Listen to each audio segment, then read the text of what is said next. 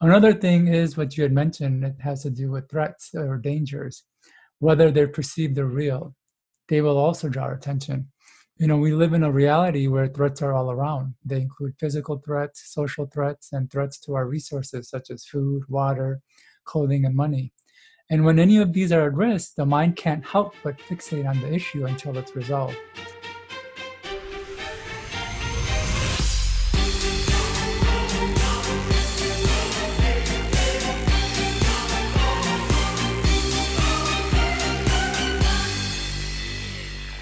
All right. Hey guys, what's up? Welcome to the Man of Mastery podcast, and thank you. I really appreciate you.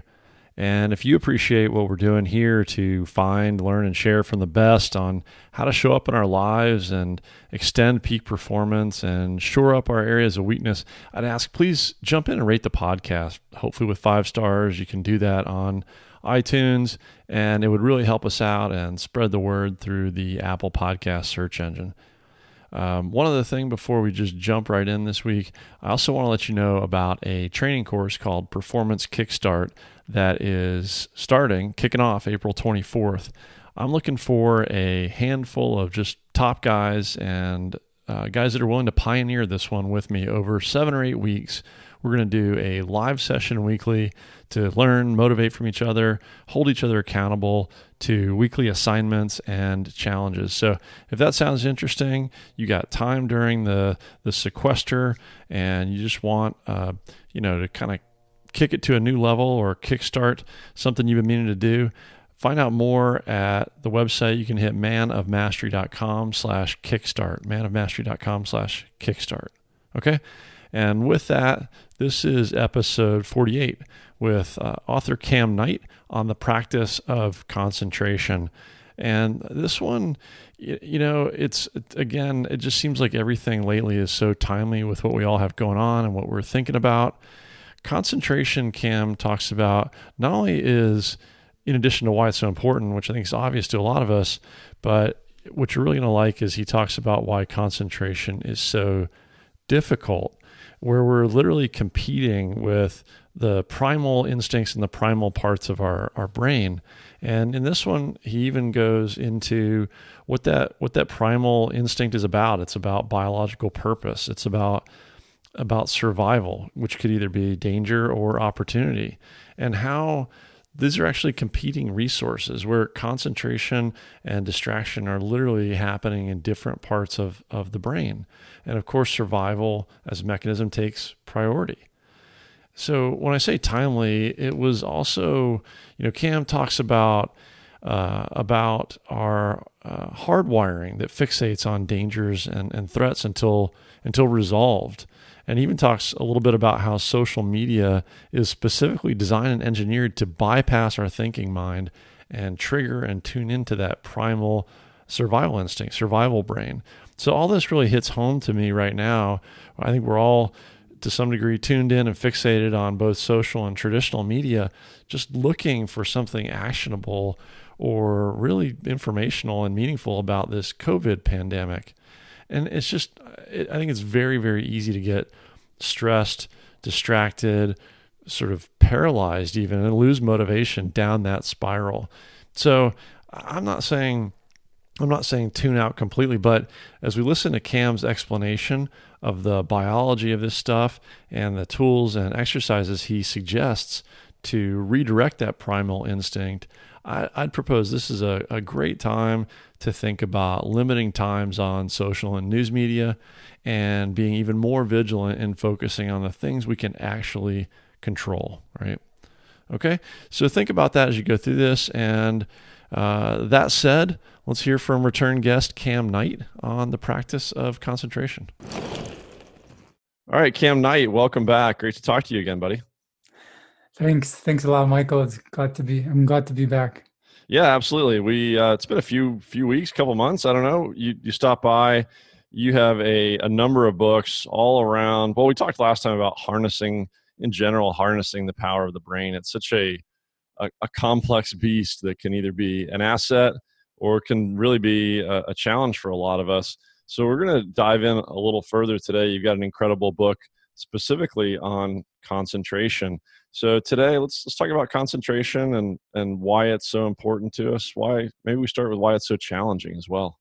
Okay, so I can talk about both why it's important and why it's challenging.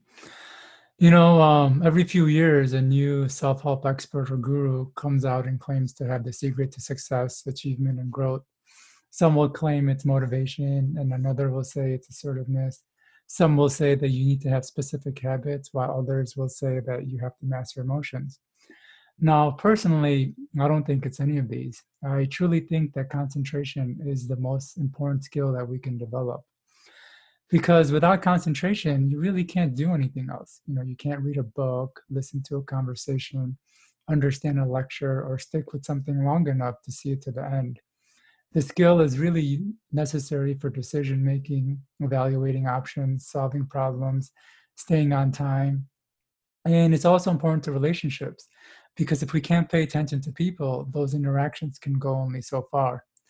Even traits that others say that are needed, like motivation, assertiveness, or habits, they require concentration to develop. So, in my mind, in my opinion, concentration is a big deal. It's a bigger deal than anyone can imagine. In fact, it's bigger than even that.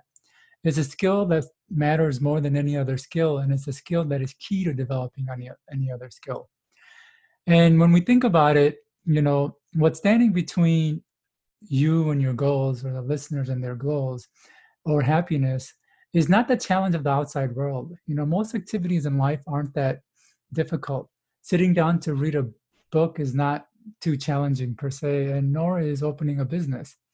What makes it difficult is all the things going on internally, our mind pulling us in a million different directions, our emotions saying it's not going to work, our beliefs saying we're not good enough, and our habits pulling us in old ways. It's all the internal stuff that get in the way from doing what we want. And what the internal stuff is getting in the way of is our concentration to do what it is we're trying to do. So that's why I think concentration is so important.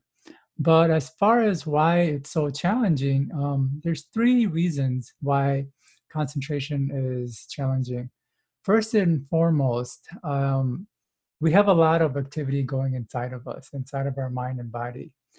We have a lot of thoughts running in and out, and then we also have a lot of mental images flashing back and forth via daydreams, fantasies, and all sorts of other mental movies that are playing. And more importantly, we have a lot of like emotions and sensations coursing through us all the time. And all of this internal activity, it actually competes with the outside world for our attention. So we might be in a conversation and not be able to take in what the other person is saying because we might be thinking about um, planning for the weekend. Or we might be in a lecture, but our thoughts are on some movie that we watched last week. We're playing mental movies or something. Or we might be in another situation, but we're feeling anxiety or some other strong emotion or maybe anticipation. And those internal activity just kind of competes. So this is one of the challenges of concentration. Another major challenge is that the way our mind is wired, the way it's kind of built, is that anytime that we receive a thought or idea, it will trigger a whole host of other thoughts or ideas. And so we might be listening to somebody say something, and the first sentence they say might trigger a whole bunch of thoughts and ideas, and that'll trigger a whole bunch of other thoughts and ideas. And so while we're paying attention to the first sentence the person is saying, we're missing sentence 2, 3, 4, and 5. And because we're missing 2, 3, 4, and 5, we're not really grasping the whole message. In fact, I will go as far as to say there are people listening to this podcast right now who aren't paying attention to what I'm saying right now because their mind is still on what I had said earlier. So that's a second challenge of concentration. But a more important challenge is that um, concentration in many ways is like taming a wild animal or a wild beast. And I like using that analogy because our unconscious comes from the wild. It evolved over hundreds of millions of years in the wild. And when you look at our conscious mind, the human mind, the thinking mind, Well, that part of our mind has only been around for such a much shorter period, only a few 100,000 years. And so, in a way, concentration is a battle. It's a battle between where you want to put attention and where your unconscious has evolved to place its attention. We may want to put attention in a book, but our unconscious may want no part of that. It wants to put it elsewhere. And it's very important to understand that there's a misconception that a lot of us think that our newer, more evolved parts of our brain have more control and influence on our behavior. But the reality is, it's the older, more primitive part, the mammalian brain and the reptilian brain, that has much more control and influence. And so this makes it a quite a like a tug of war going on between our conscious and unconscious. Yeah, that makes a ton of sense. I think maybe intuitionally, or before you really think about it, you do think that your sort of cerebral brain has control. But then, if you think about when you just kind of like quote unquote lose it, Hmm. the physiology takes over, emotions take over, and you kind of look back on it and you go, wow, like I just lost all completely rational thought went out the window to that argument, to that situation, to that anger, and that primitive survival oriented brain takes over. So, okay, before we talk about maybe what all that means and what to do about it, Yeah, help me out with a couple things. So, I get where a lot of this stuff probably does come from a survival mechanism when it comes to things like fear, and yeah, how fear or maybe negative bias to the brain, the way we think, has kept us alive. Is yeah. there a survival related mechanism to why our brain loves to either focus in on something and ignore other things, or drive down these sort of cascading thoughts and rabbit holes? Yeah. So as I mentioned that, I do want to say that like our just riff on what you had said earlier about when we lose kind of our control of our rationality. I mean, that's actually what's happening. It's like the older parts of our brain are taking over. And it's easy for someone to think that they're losing control of their mind, but they're really not. It's just that a different part of the brain has engaged, and they're kind of driving the decisions and actions. But it's really important to understand that our unconscious has evolved to prioritize certain activities over others. And inherently, those things become more engaging, and that's where our kind of focus shifts. And I can talk about a few of those things, and I think that will answer your question. Number one is, fun. Anything that's fun, enjoyable, or pleasurable tends to draw our attention. I don't know if many people know this, but there's actually a purpose to pleasure and fun. It's to draw ourselves towards what the mind believes is good or healthy for us. For one reason or another, the mind sees that thing as a benefit, or that it will have some sort of good for us. So it'll pull us in that direction, and the way it'll do that is flood our body with joy and pleasure, so we move toward that thing. Another thing is what you had mentioned. It has to do with threats or dangers, whether they're perceived or real. They will also draw our attention. We live in a reality where threats are all around. They include physical threats, social threats, and threats to our resources such as food, water, clothing, and money. And when any of these are at risk, the mind can't help but fixate on the issue until it's resolved. If our mind didn't evolve to fixate on threats, we wouldn't have survived. And then there's also drives. As humans, we have many drives. We have drives for food, water, security, safety, admiration, even like higher level things like sex, wealth, fame, beauty, and much more. And so anything that has a potential to fulfill one of these drives will draw our attention. And then there's, of course, habits. Habits are designed to keep us in a specific routine or pattern of behavior. In their efforts, habits will draw attention towards anything that encourages a habitual behavior, while at the same time distract or divert our attention away from anything that stands in the way of that behavior. So But it all sounds like a big sort of triage system that's yeah, that's set up for survival. You know, passing on our genes, ultimately survival across generations, and so the survival mechanism is always going to prioritize what is good for us, keeps us out of danger, even though maybe it's in conflict with where we think we want to divert our attention at any given time. And, when you're describing all that, it just makes me think how ridiculously engineered social media is, because it just Yeah, incorporates all these things, and we cascade down that rabbit hole of the internet, or swiping through Instagram. It hits on all these things that the brain wants to do. exactly. Social media and a lot of products, they're engineered to bypass our conscious thinking mind and hit our buttons at an unconscious level that we can't help but respond to. Right. And they do all come down to the very basic um, reason of survival. And all these things I describe in a way help us survive or help us move through the world more easily.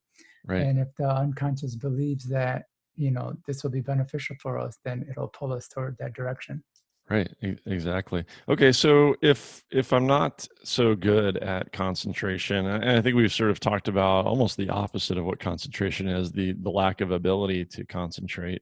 Maybe let's Yeah. talk about more what it can look like. And is it binary, right? It's either I'm good at it or I'm not good at it, or are there ways to get better at it or to train concentration?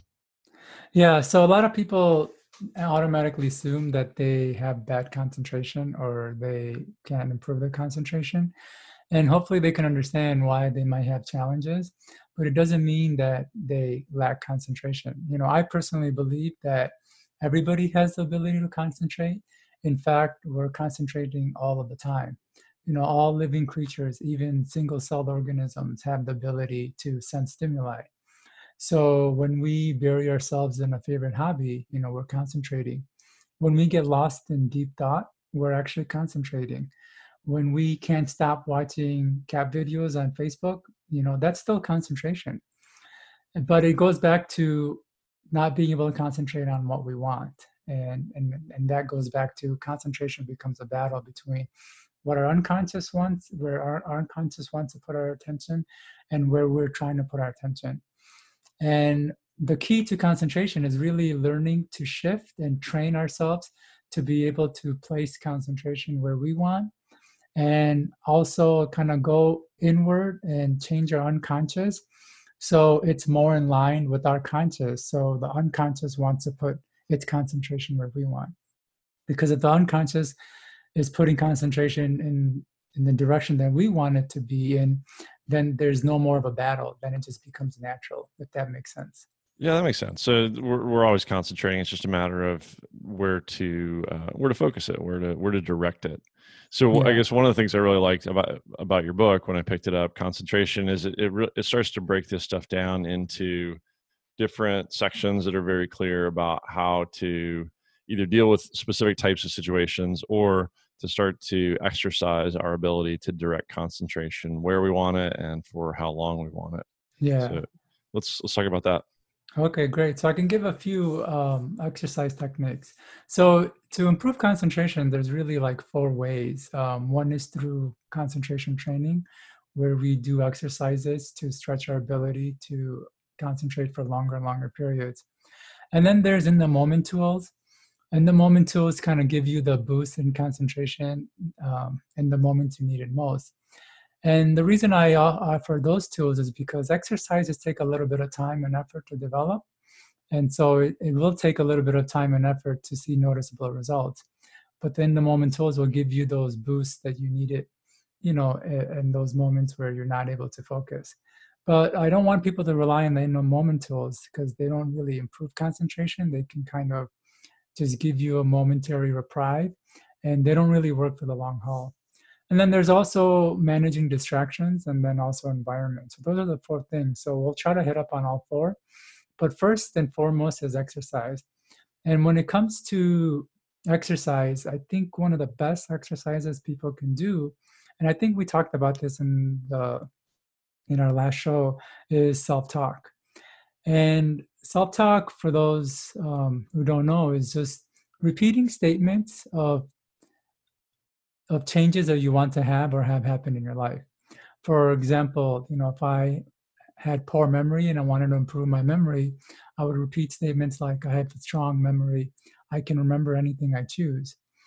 And repeating such statements on the surface, it doesn't seem like it will do all that much or have all that benefit, but it's really huge because our thoughts have a really big influence on our lives. And the more that we repeat a certain statement, the more those statements kind of seep into our unconscious and rewire ourselves to act it out. So in a way, it goes back to what I was saying. You want to align your unconscious with your conscious. If your unconscious is saying, I can't concentrate, I have bad ability to concentrate, then that's what we're going to be acting out. And even though we consciously try to focus, it's our unconscious that's going to win over and distract us. But if our unconscious has the beliefs and the identity that it has ability to concentrate, then it'll work with us to focus in on concentration. And so what I would recommend people to do is take a set of statements that revolve around the concentration that they want and repeat them daily. And I think I had given you those statements, but I can repeat them now really quick. Yeah, you sure So did. I think we posted them with the show notes for the last episode, so we might even be able to do that again here. But why don't you just give us an example of a couple, because I really like the synergy between self-talk and repetition reinforcing concentration. yeah. So I'll give a few examples of statements that people can repeat, but they're free to change it to fit their own needs and to fit it in a way that resonates with them. So a couple of statements include, I have strong power of concentration. I easily focus on any task or activity I choose. My mind is alert and attentive.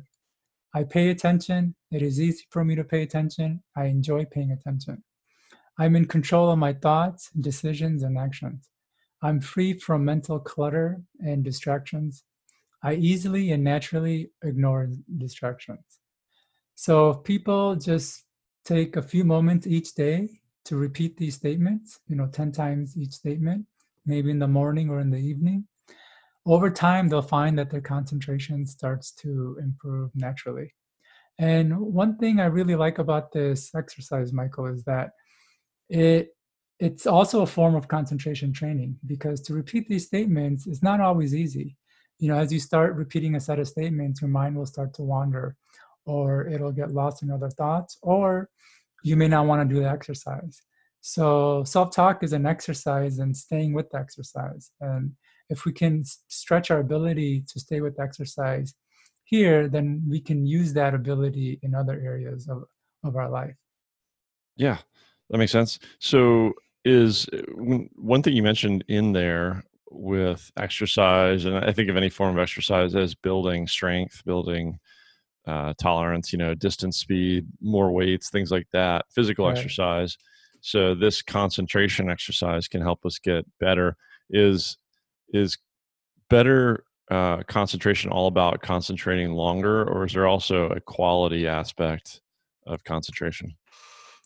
There's both, and they're kind of dependent on each other.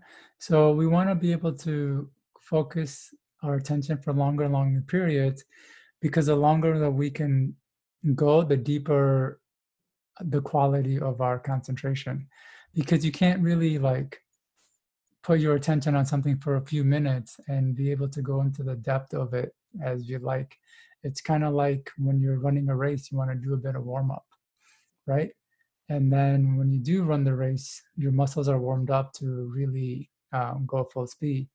And the same with concentration. When we are only focusing on a few minutes at a time, or only have the ability to stretch our concentration for a few minutes, then we really can't go into the depth that we like. But if we can extend our ability to pay attention for longer periods, then in the beginning, our depth might not be so, or the quality might not be so high.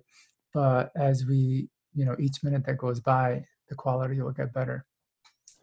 So in exercises to improve concentration in that sense, one of the other things you talk about in the book is attention to detail. What would be an example of an exercise to improve on that? Yeah. Yeah. So when it comes to concentration, there's really two main challenges people have.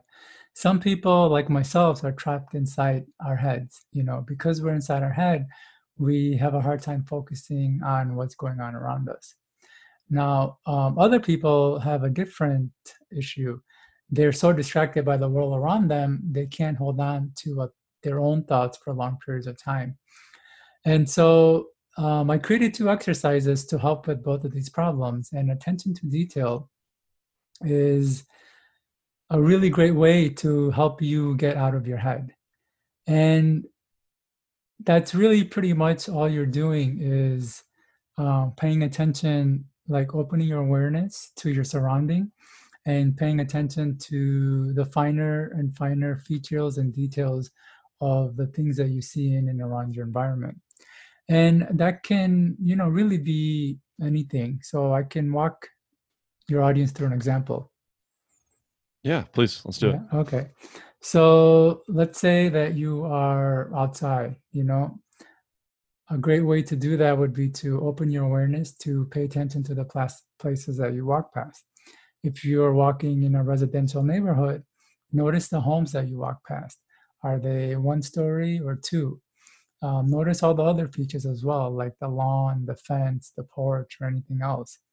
And also notice if there's anything unique about the houses that you haven't noticed before, or if there are features about the homes that you have seen in other homes. And do the same with other buildings that you walk past, whether it's an apartment, an office, or a warehouse. Look at their colors, how tall they are, whether they're made of brick, concrete, or steel. And open your awareness not just to your eyes, but to your other senses. Notice the sounds in and around your environment. You might notice the birds chirping on the trees or the branches swaying in the wind. Or as you're walking, you might step on dried leaves and notice the crackle sound of that. And that you can also notice that with people walking by. Notice what they're wearing, from their shirt, hat, and jacket to their pants, belt, and shoes. But not only notice people, but if you're in conversation, pay attention to not only what they're saying, but how they're saying it. Is there some sort of emotion behind their voice? Are they talking like with some anger, some animosity, or is there some sort of joy there? And by paying attention to details like this, guess what you're doing? You're learning to pay attention. You're getting out of your head and noticing things in and around your environment that you haven't noticed before. And this is a very simple exercise that we can all do just about anytime and anywhere. But it's a great way to take downtime that we're not using to do anything else to develop our concentration. Because like I said, by paying attention to details, and the longer we do, we stretch that ability to focus on things, especially on things that are outside of our head. And so we're not constantly lost in our thoughts. I like that a lot, and especially the point about taking it to other senses. Some of us are really visual, some are really auditory. So diversifying or developing those other senses is awesome. Is there I know one of the things you mentioned in the book is retrieval as well. So does that go hand in hand? So developing how and where we put our attention, but then Yeah. do you also use the exercise of trying to retrieve that later and strengthen recollection of those details? Yeah. So retrieval is a great technique for not just concentration, but a memory as well. It actually started off as a memory technique, but it works really well for concentration, and it works really well for people who have a hard time following their train of thought or kind of get distracted by the outside world. Because I'll just describe what retrieval is first. Retrieval is pretty much calling to mind material that you have read, heard, or watched instead of rereading, rehearing, or rewatching the material again. For example, after reading a chapter in a book, you would close that book and try to recall as much as what you read from memory instead of going back to the book or looking at your notes. Or after listening to a podcast like this, you think about everything you learned without going back to re-listen to it or looking at your notes. And the challenge with retrieval is that it can be difficult and sometimes painful to do, their activity requires a great deal of inward focus and attention in order to go back to a specific event and try to review and extract everything that the mind took in. And more often than not, the mind would rather just get lost in its habituated pattern of thinking than want to do this exercise. And so at times it can be kind of downright irritating to wrestle with your mental habits to, search your memory bank. But the more benefit of retrieval for concentration is that it actually encourages the mind to pay more attention to things on a day-to-day basis. Because if the mind knows it will be called on to retrieve the events and experiences and things that we have done or read later in the day or after we've done it, then it will put more effort into paying attention to take that information in and remember that information. So just by practicing retrieval on a regular basis, we naturally become much more attentive. But with retrieval, it requires practicing retrieval on a regular basis for us to be able to improve our concentration. Yeah, and same with attention to detail. It seems, unless one is naturally good at that. Like my wife is incredible with attention to detail. Yeah. Either she developed it early or she got it naturally. But all these tools really seem to build on each other, synergize, and be related. So these are great as some examples of some proactive exercises amongst others that you talk about in your book. Yeah. What about in the moment? You mentioned that as well. What does that mean? How does that differ? Yeah, so as I was saying earlier, with concentration, you can improve it several different ways. The best way is really with the exercises, the sample exercises I've given, self-talk, retrieval, and paying attention to detail, because that will actually stretch your ability to focus for longer and longer periods. And what will happen is you'll just naturally start to have better concentration over time. You'll get into a situation like in class or listening to something, and you'll just be much more attentive because you have stretched and developed that muscle to do so. In the moment tools, they don't necessarily stretch your ability to concentrate, but they just kind of give you a boost in concentration at times where you just seem to be distracted and are kind of losing focus. And I sorry to interrupt. I was just going to say, Cam, well, two things. So you mentioned a couple of exercise tools, and I know you have others as well, like pushing limits. So starting to develop those more, impulse control, things around the body and things like that. The way that, as I read the book, I thought about the in the moment tools was these are definitely a lot more tactical, maybe almost hacks for particular scenarios you might find yourself in. Does that sound right? Exactly. That's more or less it. If you're kind of got a big report to finish, or you're trying to finish a book and you just can't seem to get the focus you need to be able to get through it, these things will give you like a hack. These are like mind hacks that'll give you a quick surge in concentration. But the thing about in the moment tools is that they will work for a short period. And unless you do the exercises to actually develop your concentration, then you'll only have tools that work for short periods of time. But then you'll go back once the surge is gone from the tool. If that makes sense. Yeah, that makes sense. If I just pick one or two, let's talk about time box, if you don't mind. I mean, that's one that I feel like is like this law of physics. Time will expand and we can consume as much of it on any given task if we allow ourselves to, versus putting some boundaries to it. Yeah, so time boxing is a method it's a traditional method that's kind of been talked quite a bit. And I learned it when I was much younger. It's actually creating a box of time for you to finish a task or for you to do a task. Because if we, it goes back to kind of the phrase, we will, as humans, take up whatever time that is allotted to give a specific task. If we are given an hour to do something that can take 30 minutes, we will take that full hour. We will, be much more slower about it, much more relaxed, getting into our chair, opening the files we need, and hurrying. But if we're given even longer time, we'll take that time as well. But if we're kind of given a very short time, like, hey, in 20 minutes, we need to get this done, then all of a sudden, something in our unconscious, you know, a switch gets flipped on where it's like, okay, now we need to get focused. And all of our attention and focus starts to narrow in on that task. It stops getting distracted.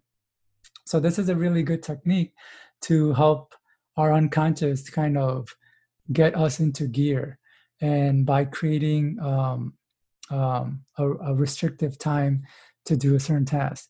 So it pretty much goes on. You set yourself a very reasonable but ambitious time to do a task. So if I don't know, if it takes, for me, for example, like I do a lot of writing, and if I give myself too much time to write, I will take that much time to write a 500-word article. But if I tell myself I'm giving myself only 30 minutes to write a 500-minute article, then I will end up, my unconscious will engage and get all serious, and I will do everything I can to make sure I can write that article in 30 minutes. And I guess more or less is just like setting a time for you to do that task and not more than that time. And if you get over that time, I mean, that's it. You're done. You're not allowed to take more than that time, if that makes sense. Yeah, completely. I mean, that's a really, I wanted to hit that one because I feel like it's a really simple one that we probably all learn early on, and then we forget about it Yeah, because our days become so fluid, particularly if you're in maybe a cultural environment work-wise where there are a lot of meetings, which right. don't always have a great sense of focus and Yes. objective, or maybe in your case, if you're on your own and you have no other structure, you're only accountable to yourself. So I think a lot of people, maybe a lot of people I know or work with, would say that they are high achievers, they're goal oriented, maybe they work well under pressure or deadlines. And that to me is exactly what this is. Yeah. So some people talk about it. I think they call it the Pomodoro method. I literally Mm. went out and got, the old egg timer that Yeah. sits on my desk, and I do two things with it. So one, that helps me create my time box, set it for 25 minutes or whatever it is.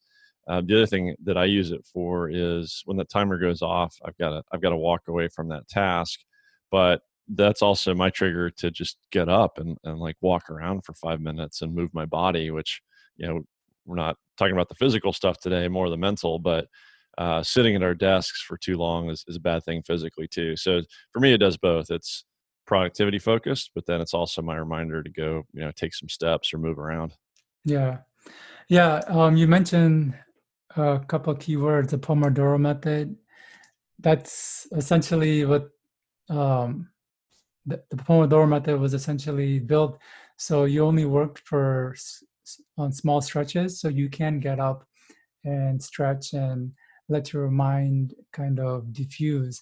So Barbara Oakley talks about this. She talks about the focus, uh, focus and diffuse modes of our brains.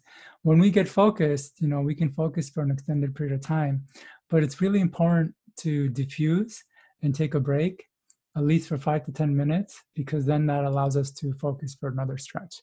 So both time box and the Pomodoro method are great because they not only help you, especially for people who work under pressure, to get focused for a specific amount of time, but they allow for that break that you need, and the mind also needs, so that it can get focused again for another stretch.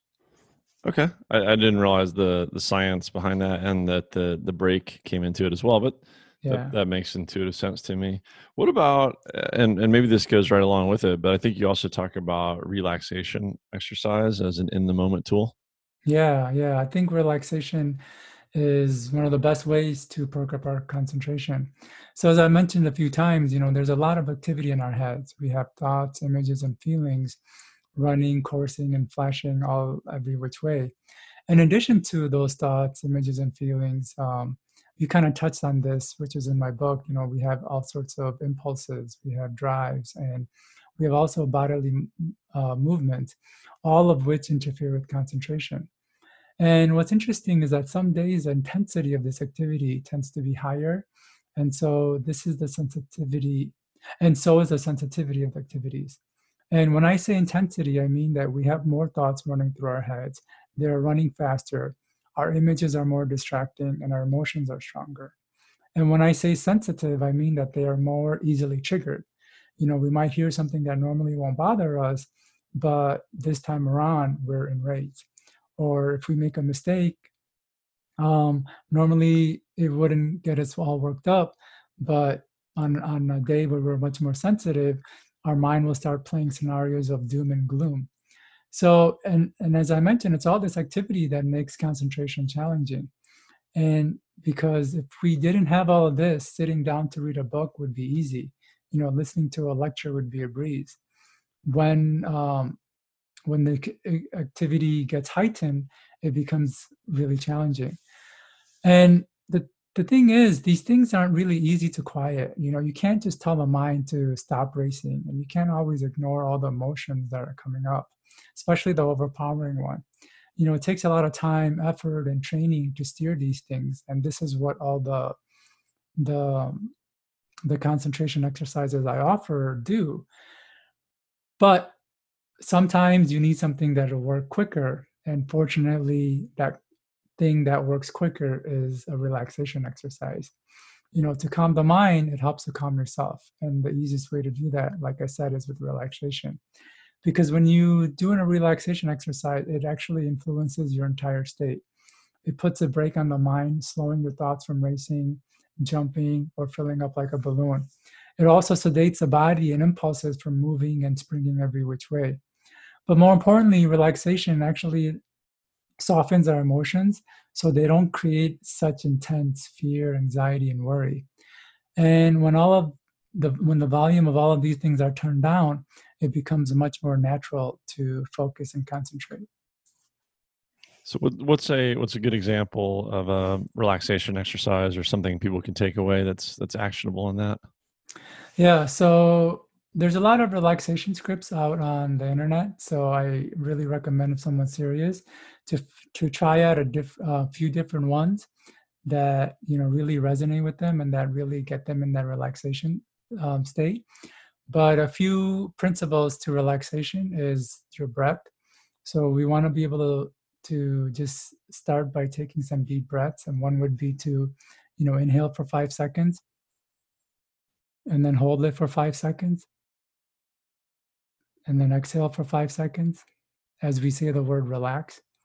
And we do this about 5 to 10 times, and this will slow us down. Another principle is our mind is very receptive to images. So we can, as we're doing the breathing and saying the word relax, we're closing our eyes and imagining a scenery that's peaceful to us. For some people, it might be a white sandy beach. For another person, it might be another calm, quiet part of nature. And the images will help us slow down as well. And then the mantra of just relax and I'm relaxed, doing that a few times will put us in a more easy and calm state. Cool. Yeah, I'm big on breathing exercises, and I really like the concentration, visualization, and the mantra elements of that Yeah, to really try to keep it concentrated and keep it serene. yeah. In describing, ironically, concentration and relaxation, I think I heard your cell phone buzzer go off. So let's talk about distractions and how life happens and how to deal with those things. Yeah, I think that was premeditated. I planned that. Well done. Yeah, apologize for that. So, yeah, so distractions is actually an extremely important concept, and I don't think a lot of people really understand why distraction is there and the effects distraction has on us. But it's really important to understand that the part of the mind responsible for concentration, it actually resides in a different region of the brain than the part responsible for distraction. So, in a 2007 study, Earl Miller, a neuroscientist at the Massachusetts Institute of Technology, MIT, reported that concentration and distraction occur independently of one another and in two separate areas of the brain. What that means is that you have two mechanisms competing with each other. So, the concentration mechanism wants you to focus, while the distraction mechanism wants to distract you. In fact, the distraction mechanism is always on, hardwired into the brain as a process that never sleeps. And when I tell people that, a lot of times they ask me, well, why do we have a mechanism that distracts us? Or what could be the purpose in that? Well, the distraction mechanism is really important to our survival because it does one of two things. It alerts us of danger, and at the same time, it alerts us of potential opportunity. So we might be working intensely on a project to be distracted by something burning in the kitchen. So it's really important that we got distracted by what's burning in the kitchen. Otherwise, the kitchen could burn down, or worse, the whole house. Or I might be walking down the street, intensely thinking about a problem to be distracted by $100 bill on the ground. It's important that I got distracted because now I have extra spending money in my pocket. So distractions are useful. Like I said, it alerts us of dangers, and at the same time, brings our attention to opportunities. And so there's a lot of talk about, distraction is something that we need to get rid of. We need to overcome it.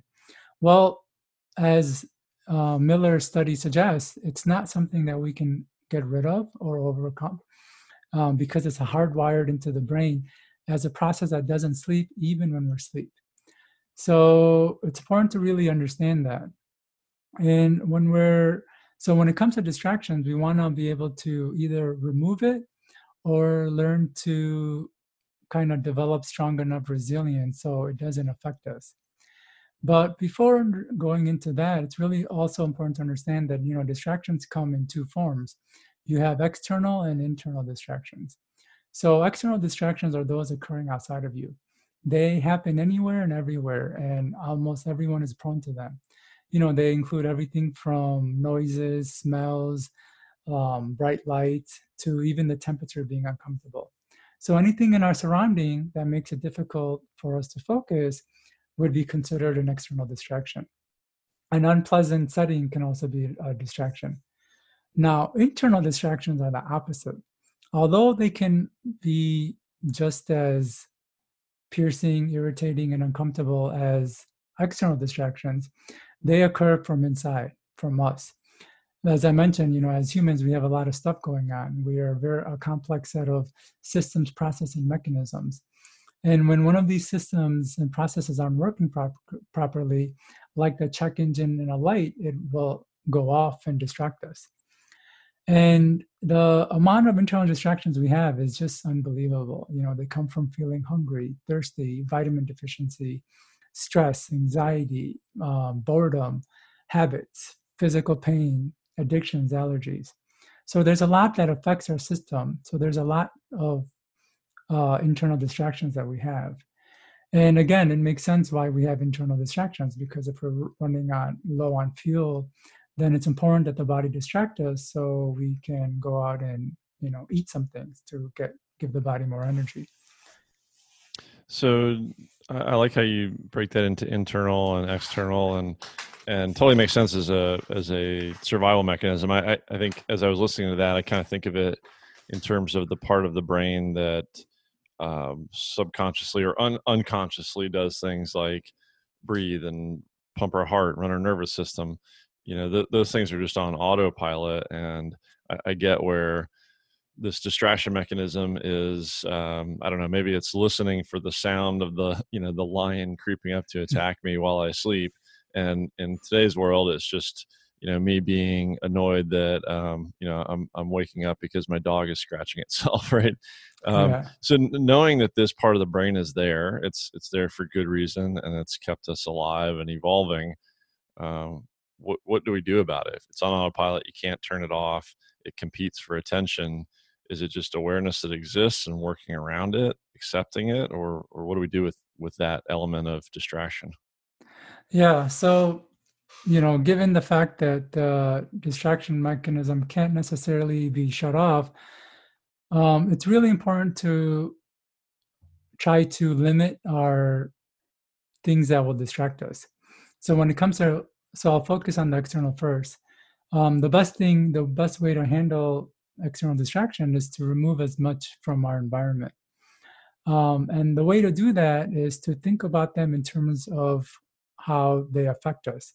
External distractions affect us through our five senses: sight, touch, sound, smell, and taste. So a door slamming will stir the sense of sound. A blinking light, activates our sense of sight, and very pungent odor will irritate our sense of smell. Now, if you think about it, if we didn't have the ability to hear, the loudest bang would not have any effect on us. If we couldn't see, then no matter what kind of light was in front of us, whether it was a TV flickering, it wouldn't bother us. So it's really our senses that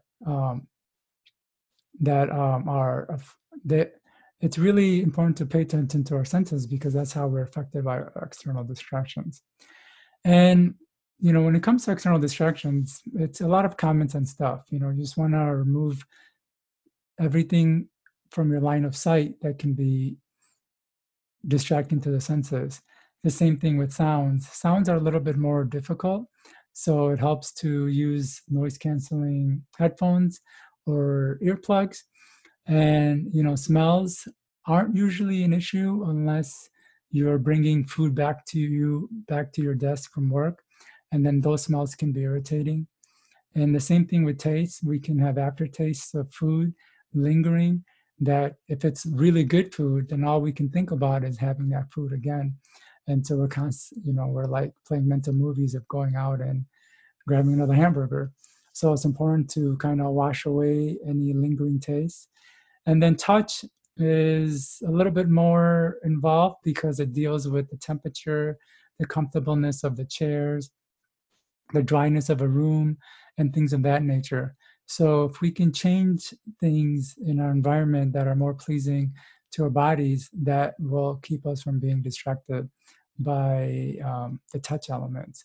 So this is more of like the external part of the external distractions. You want to kind of remove as much as you can. Or the other option is to train yourself to not be bothered by the external distractions.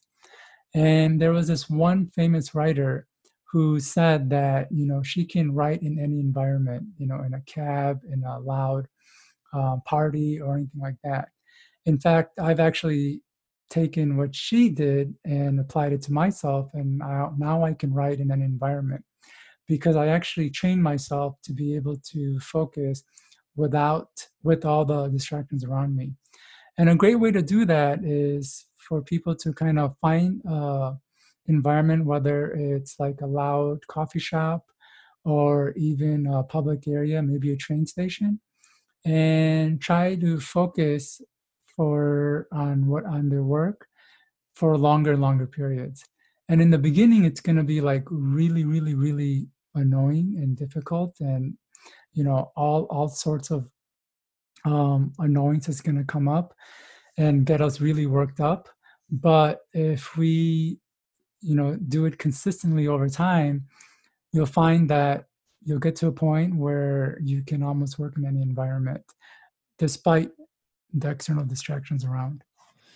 Yeah, I just realized as you were saying that, I think I've been training that for years on airplanes, with the guy in front of me leaning his seat into my knees, and the lady with the drink cart, and the guy squeezed into the middle seat. Yeah. Just to take a quick right turn on some of that, that I've been reading about and find really interesting on eliminating physical distractions. So, for example, on quality of sleep. Yeah. So if I relate it to, we talked a little bit here about the brain, but there are scientists expanding the thought that the mind is more than just the brain. They're finding neurons in the heart and in the gut, and we talk about gut health and things like that. So to relate that to an environmental, potentially sleep distraction like light, Mhm. it's so I was reading an article.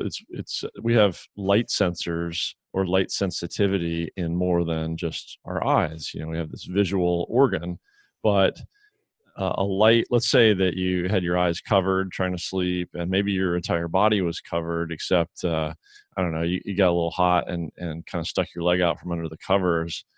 light shining on just a portion of your skin excites a reaction in the body as well and can disturb sleep. So it's amazing how sensitive we are in so many different ways that maybe cerebrally we don't recognize, and maybe science is really just starting to understand more of.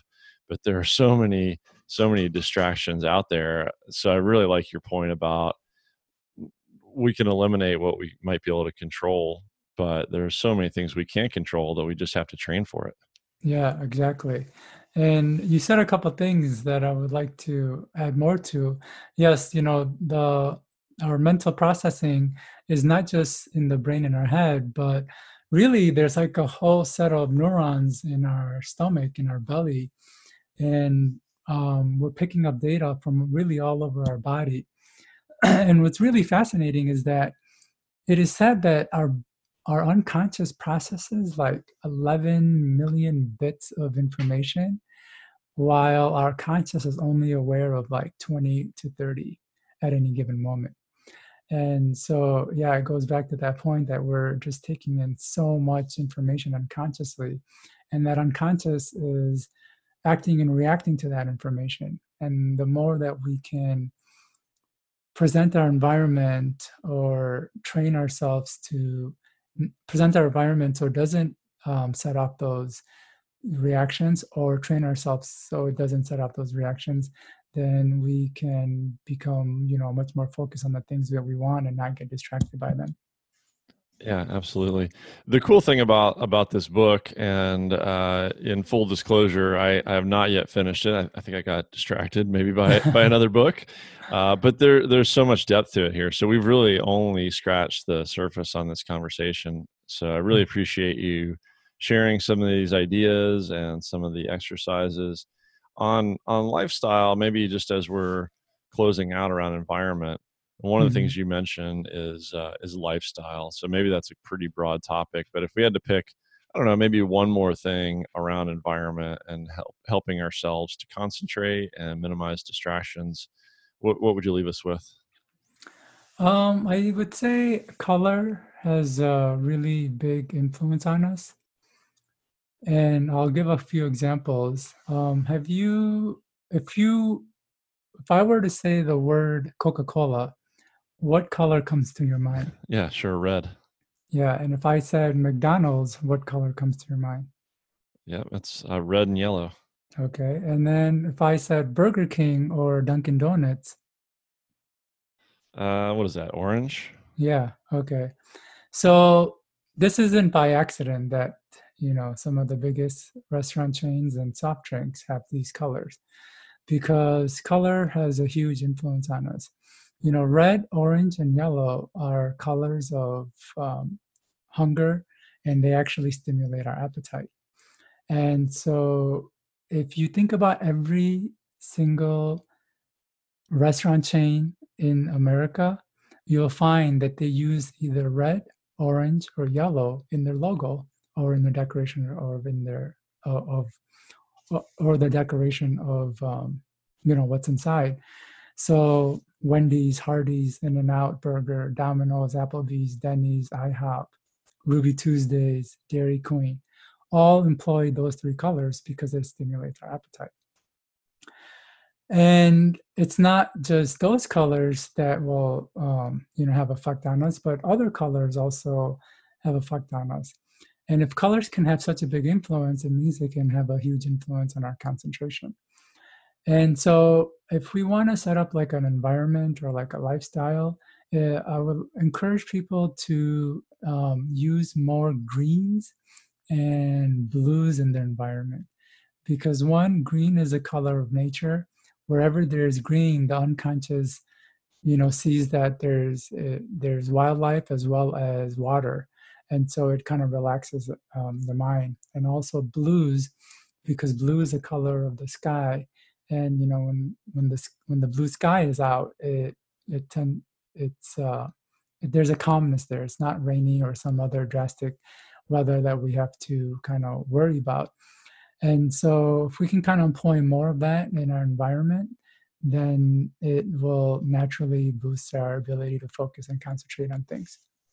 Oh, that's super cool. I never thought about it that way. Now I'm sitting here looking at the walls of my office, wondering what color I should repaint it. But Yeah, I totally get your point about food. I know same thing. If you walk down like the cereal aisle, all this stuff that's marketed to children to jump off the shelves, it's definitely all red, yellow, orange for sure. yeah, Awesome. yeah, Well, Cam, I really appreciate it. I know we're coming up on the top of the hour here, so I want to be respectful of your time.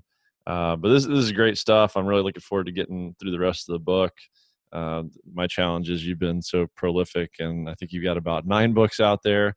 yeah, So looking forward to getting through this one, and most importantly, not just kind of sitting in the academia of it, but putting it into practice. And thanks for sharing some additional insight and some additional exercises and tools we can all take away from this conversation.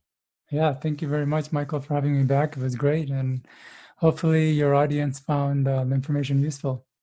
Yeah, you bet. My pleasure as always. And thank you again, Cam. Okay, thanks.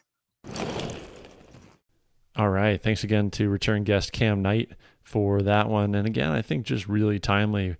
Some of us really have some time on our hands right now. Plus, these threats, whether real or perceived, really have us at risk for distraction. So this is a great time to recommit to a practice, to tools, to exercising the concentration muscles, and just also having that recognition and realization of what's going on that fights our conscious mind with that survival instinct in the unconscious mind. All right, that's it for this week, guys. The show notes for this one are at manofmastery.com/048. And despite what they say about plans, if all goes as expected, I've got some pretty fun stuff coming up in the next couple episodes that I'm really excited to bring and to share with you. So tune back in here next Thursday for more. And until then, get out there and get after it, guys.